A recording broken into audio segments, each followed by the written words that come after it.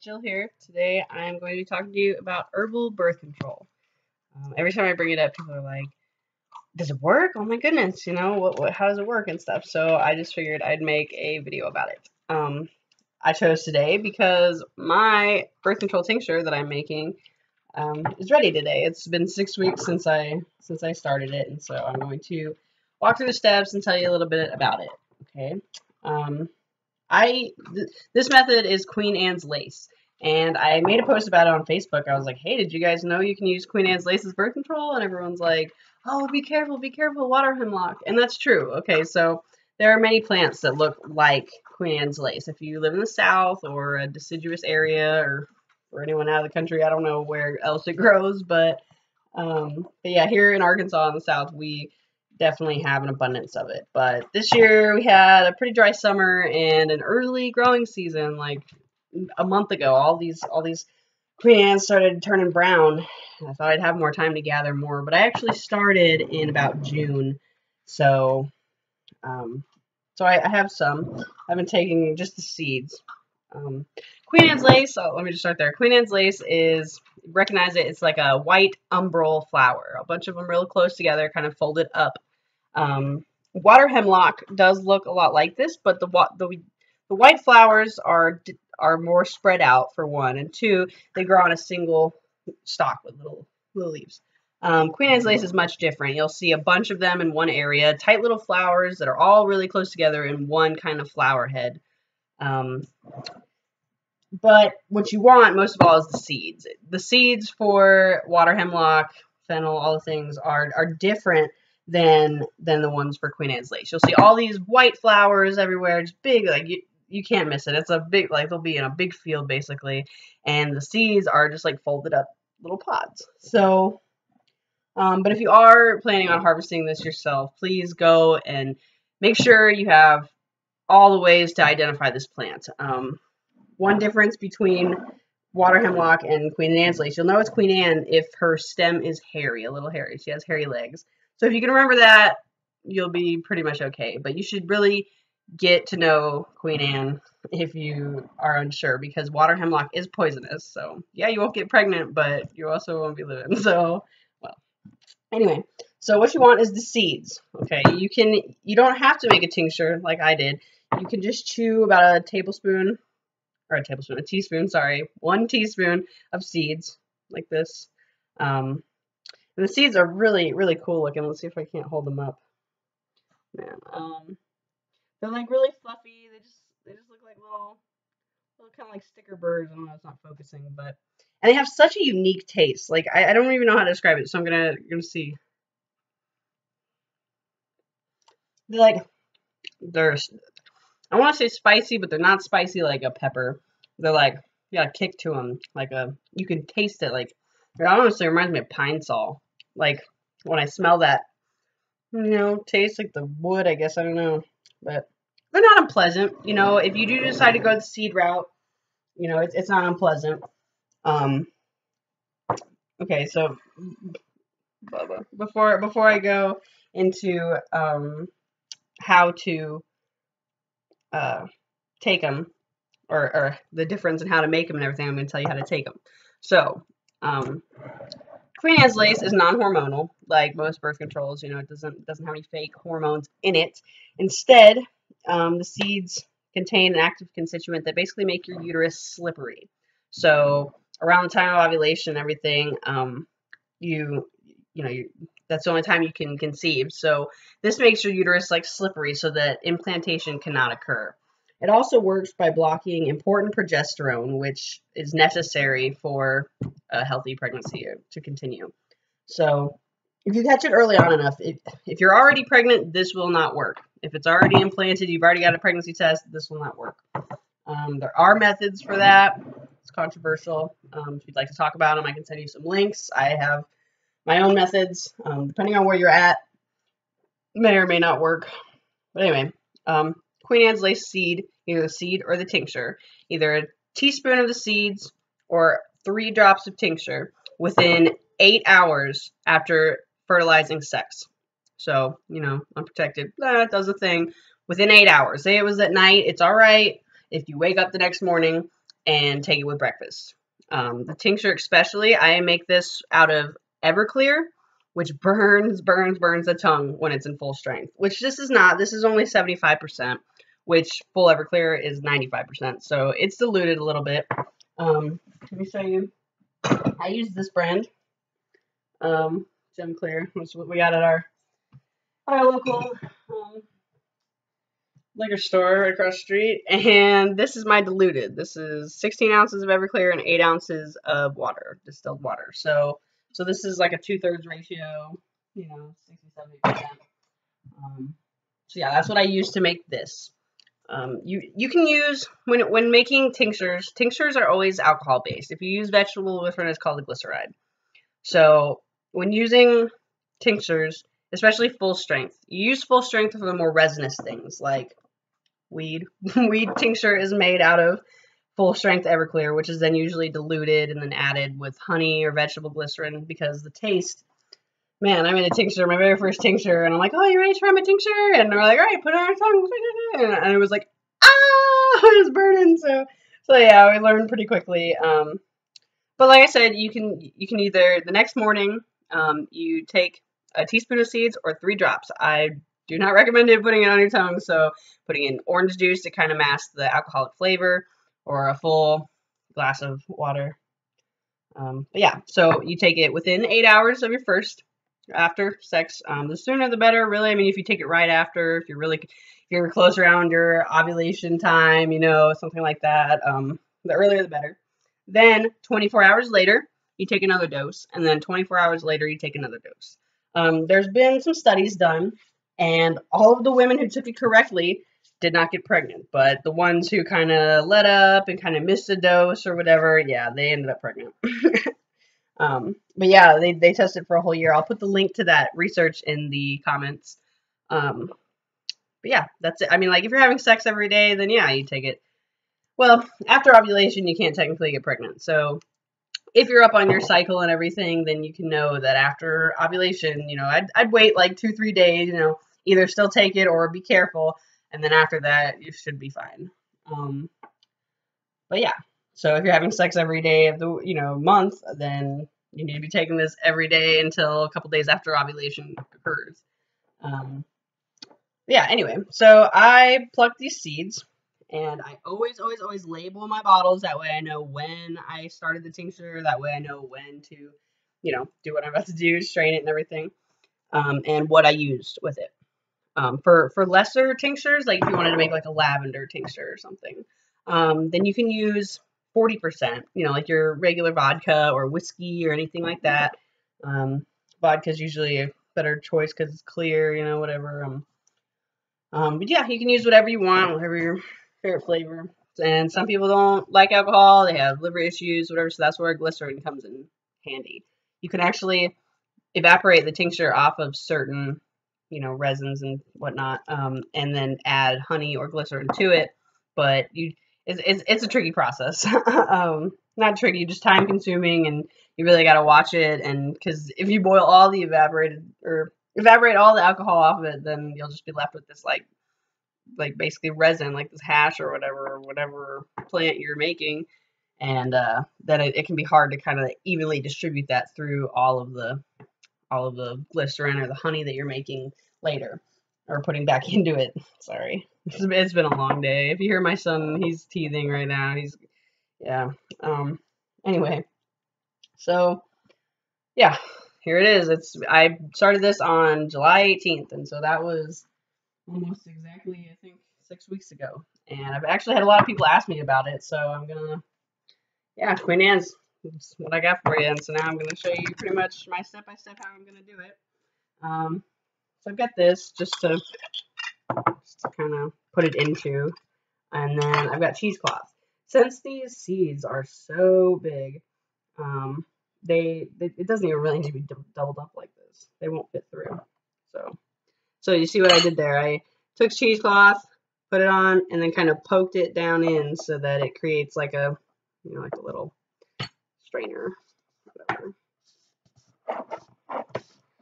And then I'm just gonna open my tincture. And pour it in. Ooh, nice green color. I don't even think those seeds are gonna come out. Let's see.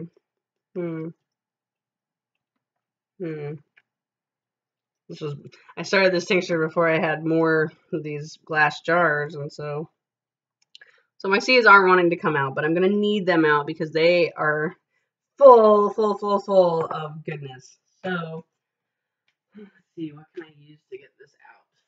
Interesting. Let's see here.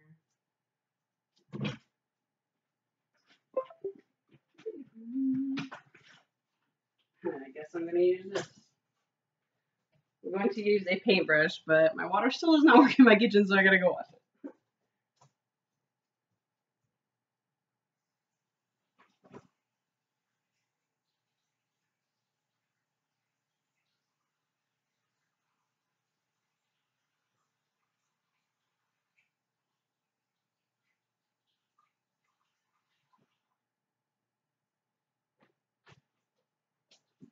Alright, so this is the best thing I got right now. Still kind of getting started here with all my materials and whatnot. But it'll be alright. Alcohol is sterile, so did not think about this, but it's all I had to do. I had to work with. So as you can see, I'm making it work anyway. I use this method, and I am not pregnant. Been using it for a couple months now, actually, ever since I actually discovered it.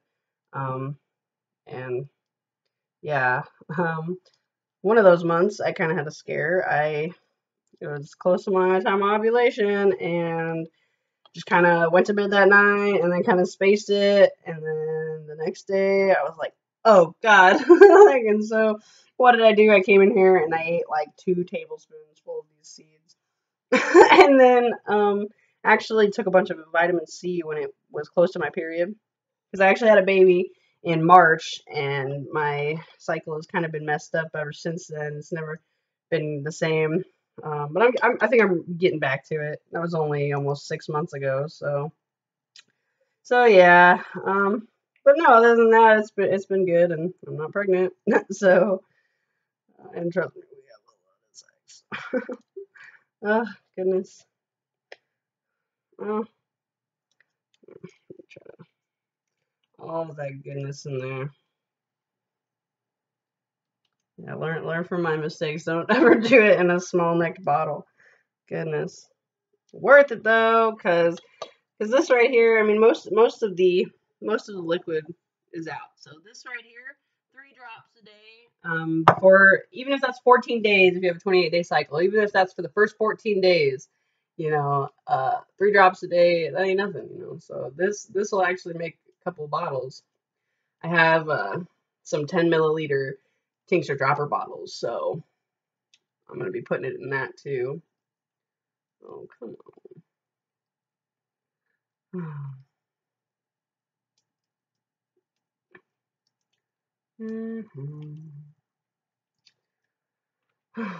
But yeah, there's a lot of amazing things in nature, and I'm every single day, I'm always being asked, like, wow, does this work? Or like doubted that not me personally, but doubting Mother Nature, that there's some kind of remedy out there for you that's natural. And I mean, I don't mean to push my beliefs or anything on anybody, but I personally believe that we come from the earth. We come from Mother Nature. We are a part of nature, and so for everything that naturally afflicts us, there's going to be a cure that she's provided. So, and I mean, I'm not, religious, but I am spiritual, and so for the Christians, God gave us all seed and fruit bearing plants on earth to use, and so it's a wonder why we don't use them more and even know about them, because so many of us know about Queen Anne's. It's here in Arkansas, it's everywhere all the time, and I didn't even know about it until recently, until I really started, looking into it. But the more I learn, the more I just have so much love and faith for this beautiful earth. Like, it's so amazing.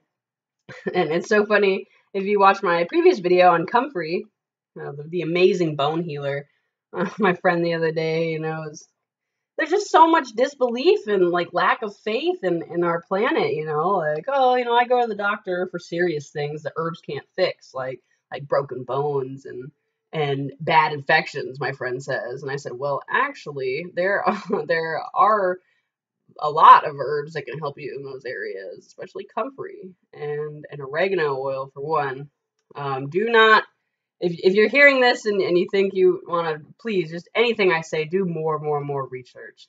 I research again and again and again, and I know that I kind of lack when it comes to, you know, really getting across the 100% of the point I am trying to make. I usually kind of summarize it up because I've just got so much to say in my head. I've got so much going on, and so I try to just give it a quick Spark Note version, you know, summary, and people kind of misinterpret it a lot. And so, um, if you ever want to reach out to me, since I am still a learner, like let's learn together. You know, tell me what you need, and I will see what they have, and I will use my learning, what my education so far, and apply it, and we will talk. You know, and the more information you can give me about your health and everything, that can help, you know. Oh, son, my sad son. Oh, we just went out to eat and he just was going crazy, man.